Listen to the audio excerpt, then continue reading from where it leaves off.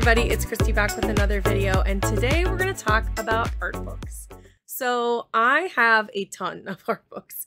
That shouldn't surprise anybody. Just if you've been around the channel, you know I love a good book. I'm a sucker for a nice art book that could do a lot of things.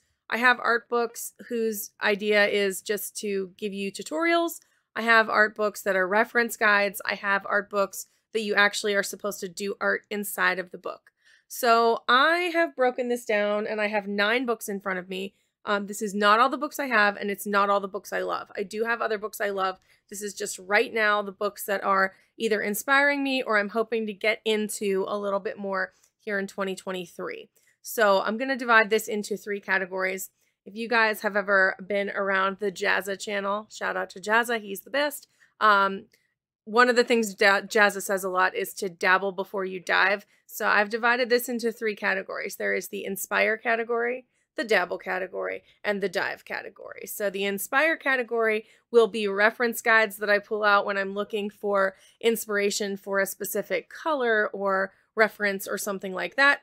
The dabble category is going to be books I can actually play in that are going to teach me something. And the dive category is when I am just having art block, full-on tutorial. I just want to do something that somebody else thought of so that I can really hone in and learn and, you know, make my techniques better. Quick reminder, I'm an art hobbyist. This is all for fun for me. There's plenty of other resources out there. This isn't the end all be all. This is just what I am using right now. I have other reference guides as well. I have other things in my possession that I'm not going to talk about today. So if I don't mention one of your favorites, please drop it in the comments below, because chances are either I have it and already like it and just it's not, you know, in my radar right now, or it's something that I don't know about and I want. So let's get started. I'm going to head to top-down view so that I can actually pull the books out and you guys can look at them. So let's go.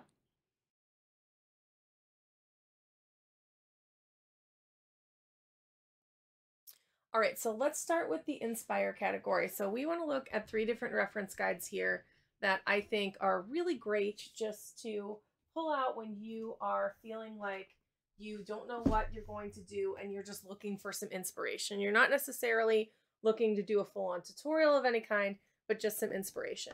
So this is one I got for Christmas called Terry Harrison's Pocket Book for Watercolor Artists.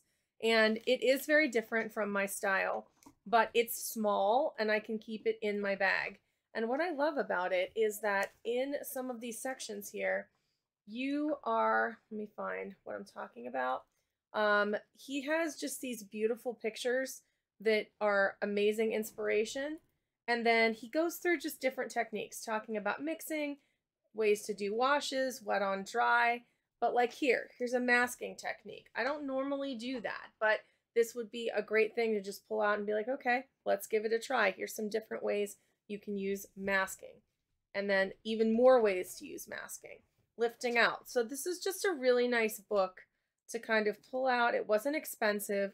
It's nice and thin, but it's got 100 essential tips to improve your painting. So if you're just looking for it, today I want to focus on trying something new.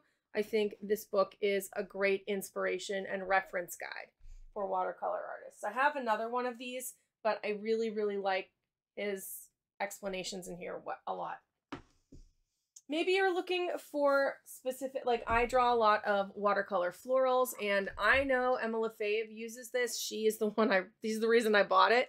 But this is absolutely excellent. If you want to learn how to paint flowers, I would say my flower game was upped so much by owning this book, because this book just gives you so many references that you can go ahead and use to learn the ways that flowers look. And there's the thing I love about this is that it's just on white paper. So you're only looking at the flowers. You're not worried about what's around them, which sometimes is helpful. Sometimes I think all of that extra noise in an actual picture that I might take myself makes it harder for me to focus on the flowers themselves.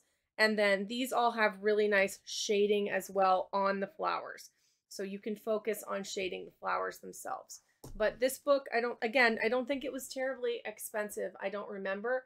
It might have been given to me as a gift because it was on a wish list I had. But I go to this again and again when I'm like, I just want to paint some different types of flowers. and I want to do it in my style, this is the book that I grab. Another book that I grab when I'm looking for colors is Perfect Palette. So the Perfect Palette book is really great for if you are looking for a specific color palette. So, I mean, look at all of these different options that you have here if you're looking for like a neutral color palette. That is tagged by different like moods and feelings, like mysterious, romantic, solitude, fresh, magical, dreamy, curiosity. So it's just a really good way to look at color palettes.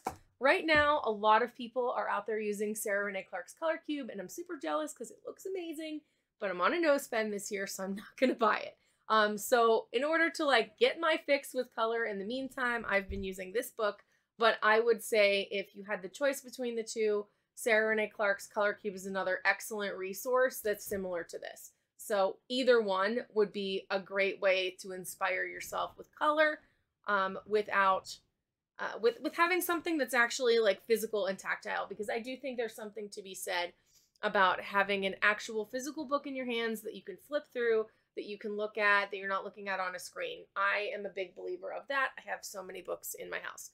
So these are my things that I'm using to look for inspiration at the moment. Let's talk about some books that I'll use for dabbling.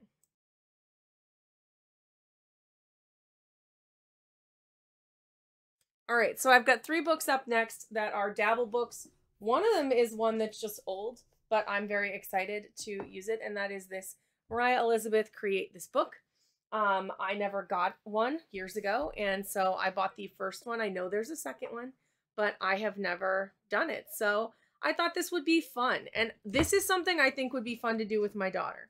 So I think it would be really fun for the 2 of us to go through and do this together at the same time. Or like I could do it on a page and she could do it in the book. So I was thinking this would be a really fun thing for her and I to play with together.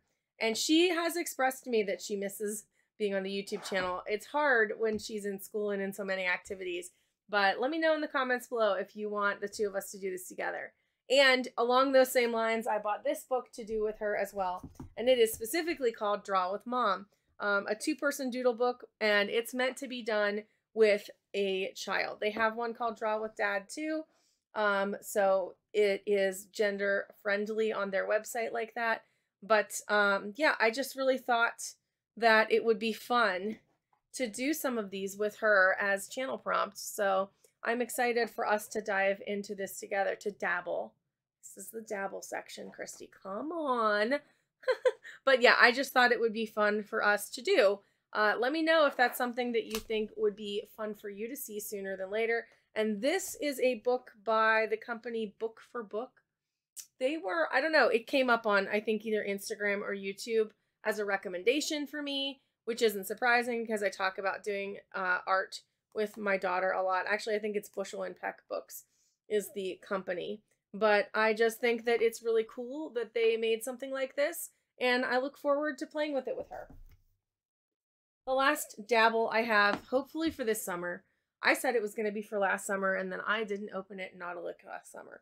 But this is called Drawing on the Right Side of the Brain, and I have pulled it out again. I have the workbook, and I really want to work on this. Lindsay Wyrick, the Frugal Crafter, recommended this to people who didn't learn how to draw when they were younger. And I am not terribly great at drawing things, but I am trying to get better. And I'm kind of self-teaching and it's hard.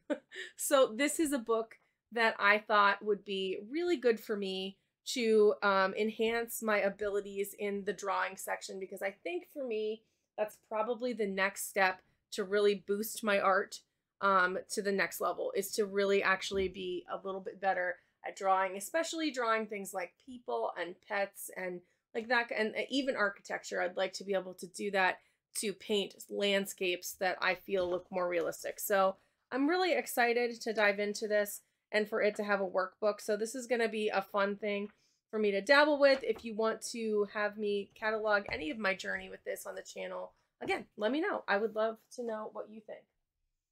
All right, and then I'm going to talk about 3 books that I just use when I really want to just paint.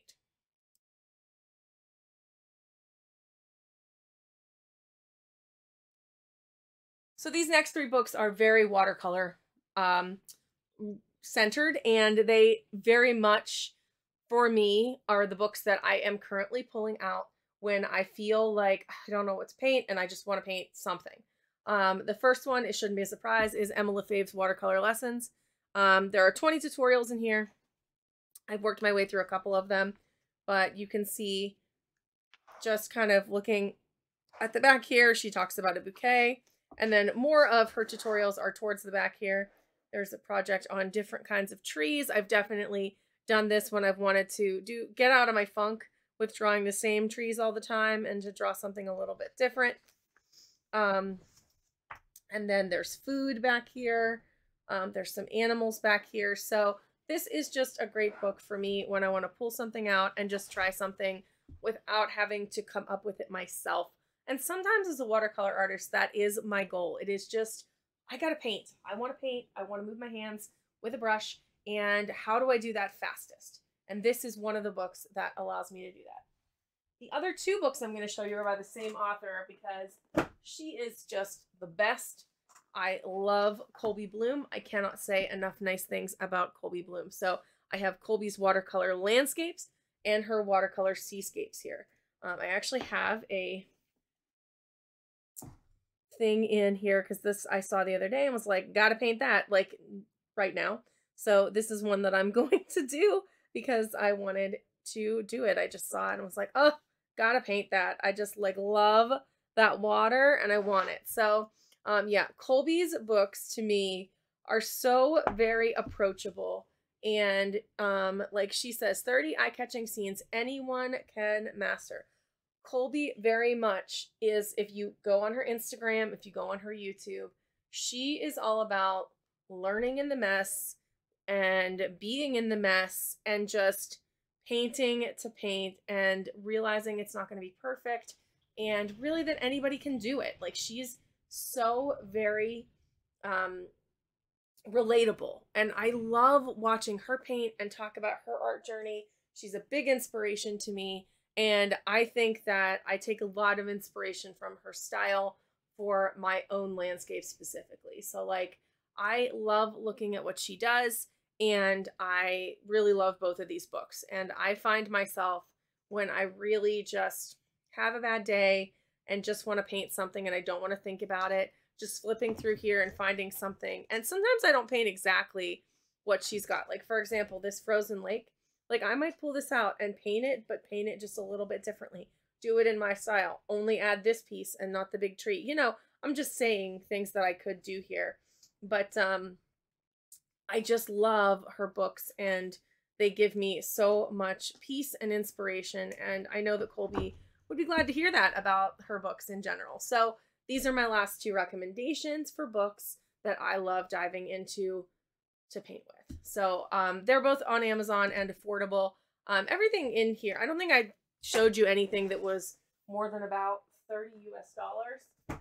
And obviously you don't have to buy all of those, but that just gives you a little bit of some ideas. So I hope that you enjoyed going through that little journey of my art books that I'm really into right now.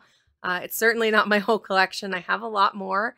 And if you didn't see your favorite one, don't worry, I might already have it. Or if I don't already have it, you should leave it in a comment below so that I can learn about it. And that's going to be it for me today. Hopefully this inspires you to get out one of your art books and make something creative today with yourself or with you and a child or any way you want. And we will see you guys in the next video. Bye for now.